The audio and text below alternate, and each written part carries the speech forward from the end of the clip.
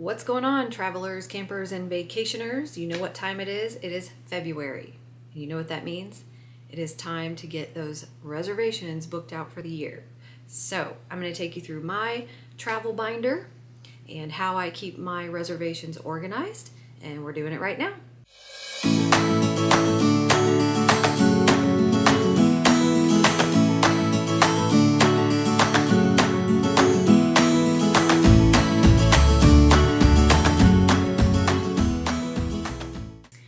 Okay, so we all know whether you are a full-timer or a part-timer, you have got to stay organized, no doubt about it, because let's face it, when you're booking travel reservations, we all know that at this point in time, yes, we've heard all the horror stories about how you can't find campsites, but that's not all necessarily always true. But the truth is, most of the time we have to make our reservations months in advance, sometimes even a year in advance, depending on the trip. And so it is imperative that we stay organized, because if you're anything like us, sometimes I can't keep everything digitally. I lose stuff in my emails. I don't know what the resort name was. I can't remember which email I had the confirmation sent to, what credit card I put it on, any of that. And you don't want to be shuffling through that stuff when the month of your vacation comes and going, where did we book? What did we book? I don't even remember what date we booked it. And so I do it kind of old school. I keep some things in a binder, which I call my travel binder, and I take it with me everywhere we go in the camper for sure. And then at least I have it here in my home office for when we're not traveling, or maybe we're going somewhere by airplane. You know, I've got all those reservations here in my home office ready to go, and then we jump in the camper, I grab it and take it with me, so I have them and we're prepared. Okay, so this is the beloved travel binder. Mine's a 5-star, it's a fabric 1-inch binder. I definitely have some links for you in the description of several binders that have room for at least 12 tabs and some storage, and I'll get into that and break it down for you too. So 1 inch will cover 12 months of traveling. If you do more or need more or print more, then bump that up. Do a 1.5 inch or 2 inch or even 3 inch. So some things you're gonna need are, number 1, obviously the binder. Number 2, you need at least 12 divider tabs. I prefer them with pockets. Sometimes the divider tabs come in packs of 5, so you know you're gonna have to do the math. If whatever amount they come in, you're gonna need 3 packs if you need 12 months, so make sure you don't just order 1, you need 3. Number 3, you need a hole punch, because if you're like me and you print your reservations, you're gonna wanna have a hole punch handy so you can put it right in the binder. Very cheap, very easy. Number 4, a stapler, because you're gonna wanna staple stuff. And number 5, you're gonna need plenty of pens, pencils, and highlighters.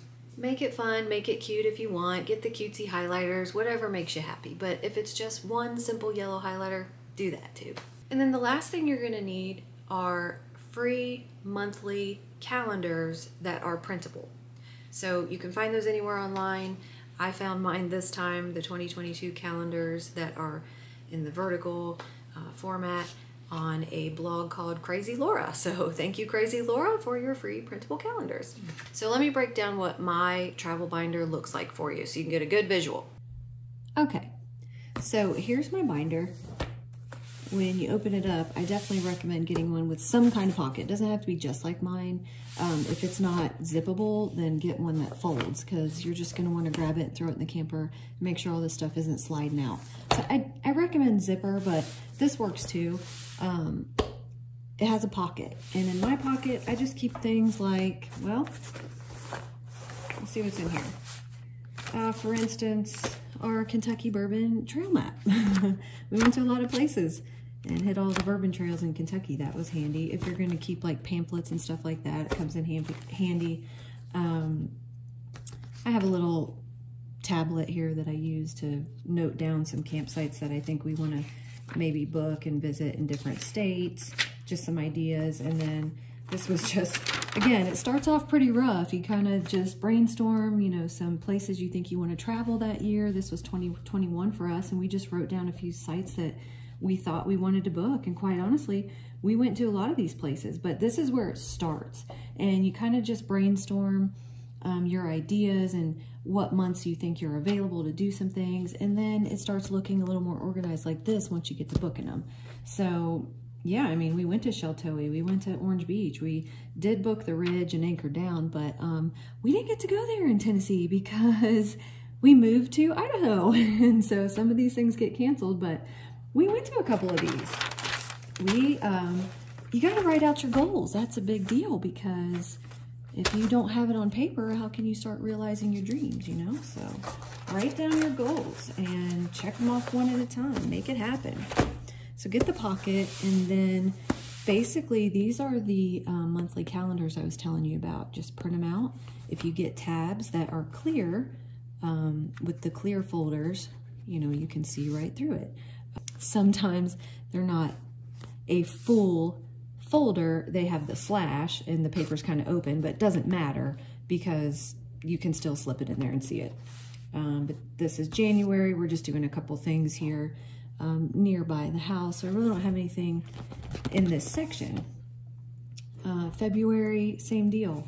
We're going to Daytona, baby. So all of our reservations for Daytona will be in this section, or whatever I'm marking that we're hoping to do or have booked to do. And so they'll be here. So here's like our airline tickets, and then that's where all of our reservation stuff is for Florida. March, we're gonna take spring break and go to Utah. I don't think I have those reservations printed yet, but when I do, they're going in there. April, I'm gonna give you a couple examples here. May, June, we're gonna go to West Glacier if everything works out. How fun is that? Here's an example of last June when we went to Orange Beach, Alabama. And what you're gonna need to know is this. These are some things to highlight that are pretty important. And basically, every time you print a reservation, it's going to look different. The websites are different, the information's jumbled, and that's why I recommend using highlighters, which I love this little one because they're right here. And basically you want to highlight these specific 5 things to just be able to find your information quickly when you need it. For example, the resort and the campground. This one's Heritage Motor Coach in Orange Beach. Check out our Orange Beach, Alabama video. It's our most watched video, by the way. That RV resort is a luxury RV resort, and it was really nice. The dates of your reservation. Highlight what site you're staying at, if you get to choose one. And then obviously the amount you've paid and what your balance might be. Yeah, that one was a little expensive, but I'm telling you, it's worth it. Also, you want to highlight the email address that you used. Mine's probably on the next page, so you know right where to go to get to it from your phone or computer. And then highlight any contact information about the resort, like their phone number, their address, because you're gonna have questions and you're gonna wanna call. Okay, July, this is another example of 2021. You don't always have to throw in your camping and resort reservations. You can use it for concert tickets or anywhere you're going, really. A sleigh ride you're taking, whatever, a tubing adventure. We got to see ZZ Top in Louisville last year. Honestly, it was kind of sad. The concert was great, but we saw him 10 days before Dusty Hill passed away, so it was a really good experience. But this is just an example. Throw a concert ticket reservation in there, you know, the date, where you're going, what to do, extra notes, what you paid, whatever, or where to find your tickets. Here's a perfect example too in July of a really well laid out reservation from Yogi Bear's Jellystone. Easy to find information. Jellystone, where, what date, site we booked, when I called, and you know the total that we still owe. Very easy. And then of course your information you also want to highlight. I blocked out for obvious reasons, but make sure you know what email to find it in. August, September, October, November, December. So we have a lot of planning to do, apparently. But again, it's that time. If you're gonna have a couple extra tabs, if you ordered 3 packs of 5, you're gonna have 3 extra. In one of these, I keep site maps when we go, and I circle places, I circle sites that I love and I think I want to book next time, and I keep them here. Blue Water Key's got a ton of sites I want to go back to. And then there's a tab here for recipes or meal planning. I just basically jot down on a piece of paper what we're gonna eat or my grocery list for that trip. Shove it in here. And then insurance and miscellaneous. You can make your tabs what you want. Insurance cards you're probably gonna keep in the actual vehicle. We keep ours in our RV, but I mean, we take this book everywhere we go, so it could go in here too, but if I forgot the book, that'd be bad. So keep your insurance card in your RV.